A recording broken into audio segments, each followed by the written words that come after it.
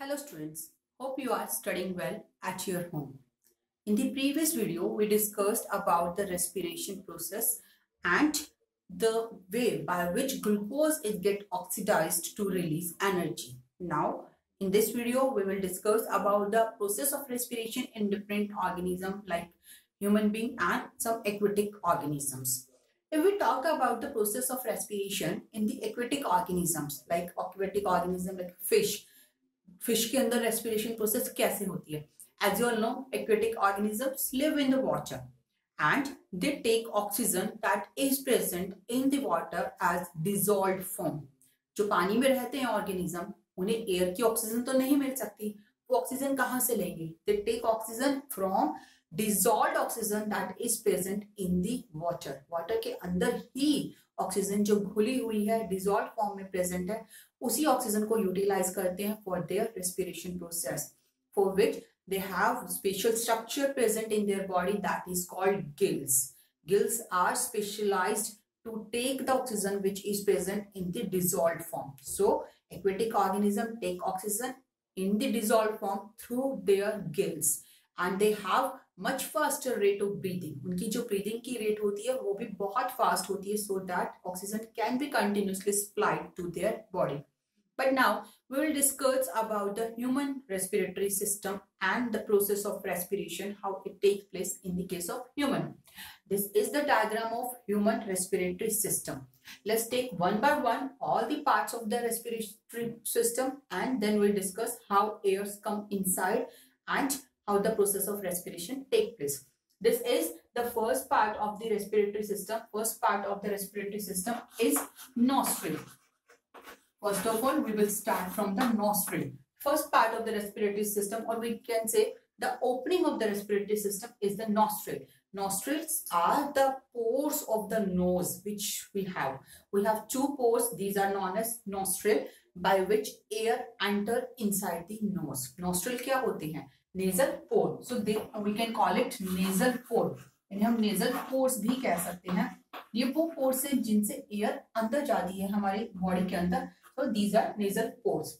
After that, when air gets enter inside the nose by the nostrils, then here a cavity-like structure or a chamber-like structure is present that is known as nasal chamber. Inside the nose, the second part of the respiratory system that is nasal chamber. So nasal chamber is present inside the nose. What is the function of this nasal chamber? This nasal chamber is the part of the respiratory system where air is purified. When we take the air, जब हम air को अंदर लेके जाते हैं during the process of inhalation, we intake the air. Air के साथ dust भी जाती है, air के साथ microorganisms भी जाते हैं जो air में present रहते हैं. अब वो जब हमारे बॉडी के अंदर जाएंगे तो कुछ ना कुछ हार्म तो इफेक्ट क्रिएट करेंगे ही ना. तो उस चीज को प्रोटेक्ट करने के लिए हमारा nasal chamber contains some specialized structure like it secretes mucus and some hairs are also present inside this nasal chamber. इस nasal chamber में hair present रहते हैं और साथ में mucus like एक jelly जैसा substance एक liquid secrete होता रहता है जिसे mucus कहा जाता है. वो nasal chamber में secrete होता है जिसकी वजह से nasal chamber के अंदर जब एयर पहुंचती है तो उस एयर में प्रेजेंट डस्ट पार्टिकल्स और जर्म्स को ट्रैप कर लिया जाता है. This mucus and hairs trap the dust particles and germs which are present in the air and they also by this they purify the air जिससे air को purify किया जाता है. Second thing is happened that is air become warm. यहाँ पे air को warm किया जाता है. It is converted according to the body temperature. So this is the some important process steps that happens inside this nasal chamber when air come inside the nasal chamber. Nostril से हमने air को अंदर लेके गए, वहां से गए nasal chamber में. नेजल चैम्बर में एयर प्यूरिफाई हुई, वार्म हुई और बैक्टीरिया और जर्म्स को और डस्ट पार्टिकल्स को ट्रैप कर लिया गया. After that air passes through the next part of the respiratory system that is pharynx. The third part we can write here that is pharynx. Now what is pharynx? Pharynx के बारे में हमने बात की थी अपने पिछले वीडियो में भी जब हमने न्यूट्रिशन डिस्कस किया था. न्यूट्रिशन में भी फेरिंक्स का रोल था और फेरिंक्स का रोल यहाँ पे भी है रेस्पिरेशन में.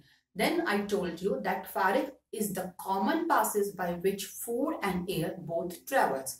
ये common passes होता है हमारे यहाँ behind. Here is the oral cavity and then pharynx is present here, and after nasal chamber pharynx is also present. So this is the common passes by which food and air travel. ये common passes होता है जहाँ से food और air travel करता है. Now pharynx has a covering that is known as epiglottis. Pharynx के ऊपर एक cover like structure होती है जिसे हम बोलते हैं epiglottis, or we can say a flap like structure which covers the pharynx so that the food does not come inside this pipe, windpipe or air pipe. Pharynx के ऊपर flap like structure present रहती है जिसे बोलते हैं epiglottis, and this epiglottis prevent the entry of the food particles inside the trachea or windpipe. तो ये सबसे important part है जो pharynx को cover करता है ताकि food जब हम खा रहे हैं, when we are taking food inside, that food enters inside the food pipe. वो food pipe में ही जाए, because मैंने आपको बताया था food pipe और air pipe दोनों हमारे साथ साथ ही है.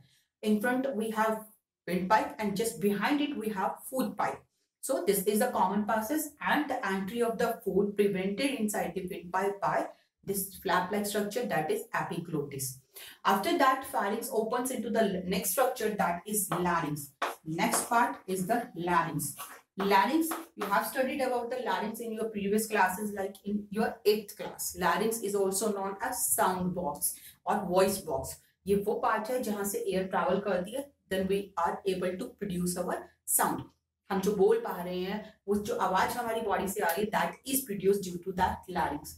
So larynx connects the pharynx to the pipe, that is windpipe. So next part of respiratory system is trachea. Trachea is also known as windpipe. This is the air pipe by which the air traveled inside the lungs. This pipe-like structure is known as trachea. Here you can see that in the trachea we have drawn some circular structure. What are these structure? Trachea के अंदर ये जो हमने structure बनाई है, these are the ring-shaped structure.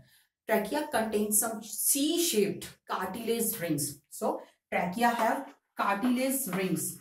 Cartilage की बनी हुई rings present रहती हैं trachea के अंदर, and the function of these rings is that it prevents the trachea by collapsing. When we are breathing, air is coming and it is releasing out. We are taking air inside and then releasing it out.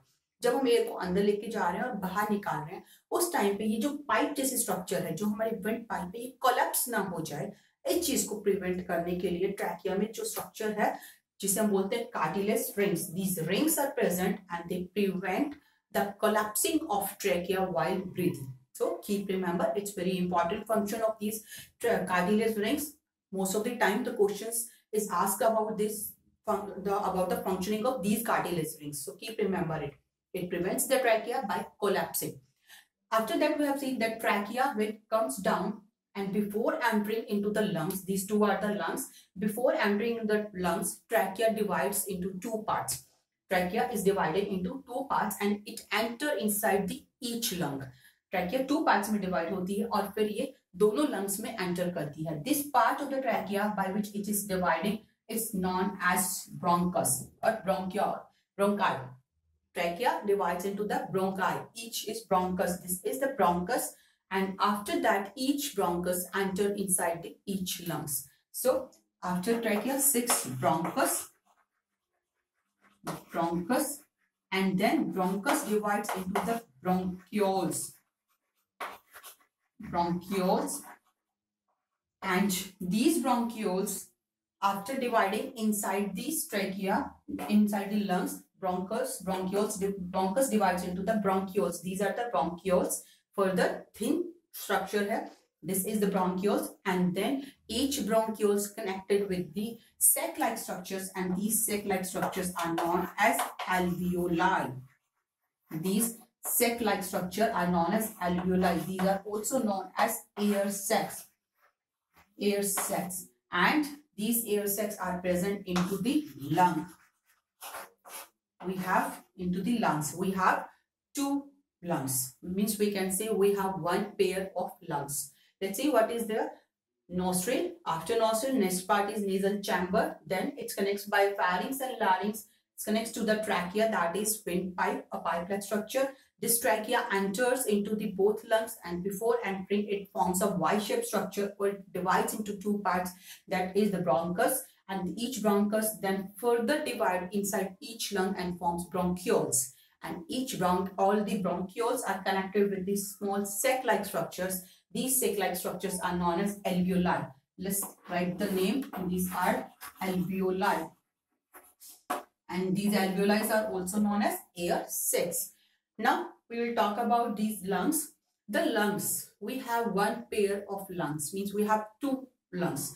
This is our left lung and this one is our right lung. This is our right lung and this one is our left lung. The size of the left lung is smaller than the size of right lung. Means we can say right lung is larger in size as compared to left lung. Both of these two lungs are covered by two membranes, and in between of these two membranes a space is present. Here we drawn a space. This space is known as pleural cavity. The space present between both these membranes by which lungs are covered is known as pleural cavity. And this pleural cavity is filled with a liquid that is known as pleural fluid. दो membrane से बने हुए हैं lungs और इन membranes के बीच में gap होता है जिस गैप को हम बोलते हैं प्लूरल कैविटी. और इस प्लूरल कैविटी में एक लिक्विड फिल रहता है जिसे कहा जाता है pleural fluid. And this plural fluids helps them और प्रोटेक्ट देम फ्रॉम डैमेज. यानी कि एक तरीके से इनको लिए कुशन का काम करेगा, प्रोटेक्शन का काम करता है लंग्स का. Now let's inside the lung, let's see what is there. As I already told you, right lung is larger in size than left lung. Now here we see one more structure, that is thin muscular sheath like structure. नीचे की तरफ एक thin muscular sheath like structure हमें नजर आ रही है. This structure is known as diaphragm. This thin muscular structure is known as diaphragm. Diaphragm helps in the breathing process. इसका बहुत important role है diaphragm का, and it protects or it separates the thoracic cavity from the abdominal cavity. ये हमारी thoracic cavity को abdominal cavity से separate करने का काम करता है. पर पहले देखिए होता क्या है thoracic cavity. Thoracic cavity means a cavity, a case-like structure in which both the lungs are present. हमारे जो दोनों lungs होते हैं, these are very soft and delicate organ, बहुत important organ है. और साथ में यहाँ पे present रहता है heart. This space is get filled by heart. Here this structure, this notch like structure, this is known as cardiac notch. तो यहाँ पे हमारे लेफ्ट लंग के पास हमारा हार्ट भी प्रेजेंट होता है. तो हार्ट और लंग इतने इंपॉर्टेंट ऑर्गन्स को प्रोटेक्ट करने के लिए कुछ तो सेफ्टी चाहिए. वो सेफ्टी कैसे मिलती है? These organs are protected by a case-like structure and that case is known as thoracic cavity. The case known as thoracic cavity. How the thoracic cavity is formed? Let's see. कैसे thoracic cavity बनती है उसके बारे में बात करते हैं. How the thoracic cavity is formed, how lungs are protected inside the thoracic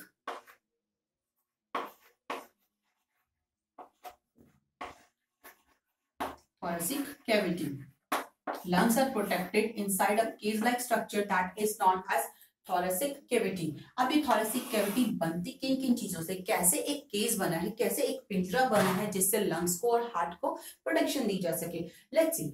This for the formation of this thoracic cavity, just start from the behind. From behind, it is covered or it is formed by thoracic vertebra. The thoracic vertebra, like you know, we have vertebrae from which that is form our backbone. हमारी जो backbone होती है वो vertebrae की बनी होती है. तो उसमें जो vertebrae हैं हमारे thoracic vertebra. These thoracic vertebra form this thoracic cavity from behind. यानी कि हमारी thoracic cavity का पीछे का जो पार्ट बन रहा है by thoracic vertebrae.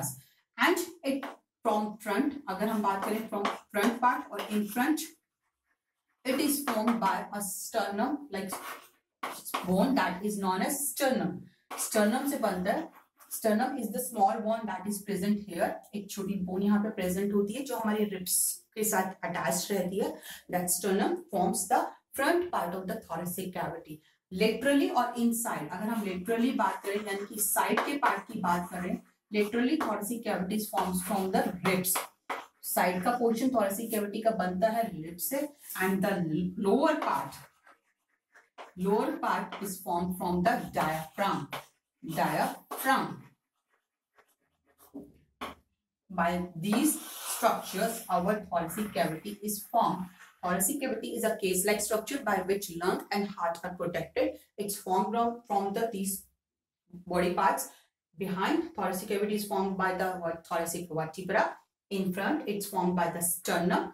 And literally, means side ka jo portion है thoracic cavity ka, it's formed from the ribs, and lower part of the thoracic cavity formed from the diaphragm. Means it's just a case-like structure. Like ribs are like this type. The ribs forms the lateral part. Upper part is this ribs form the lateral part. Behind it is joined with the thoracic vertebra.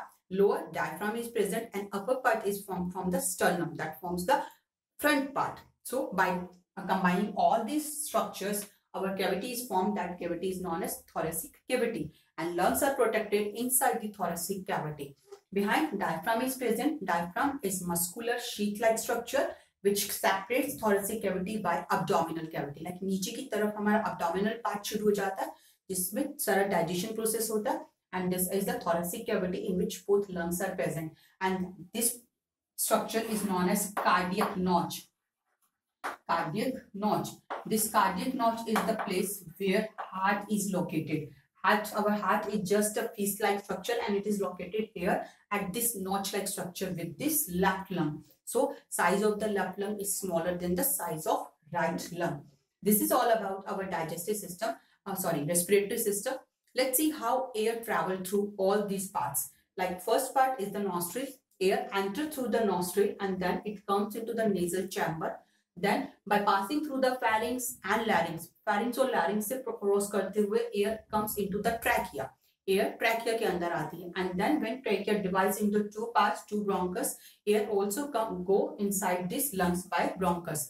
Further, after entering into the each lung, bronchus divides into the bronchioles. Air कहाँ पहुंच जाएगी? From trachea, bronchus, and then air enters into the bronchioles. Air कहाँ पहुंचेगी? Bronchioles के अंदर. And then air go inside these sac-like structure. This is alveoli. Finally, air reach to these sac-like or balloon-shaped structure. This is alveoli. When air enters inside the alveoli, these alveoli are the site where gases exchange take place. ये वो site होती है जहां पे gases exchange होती है.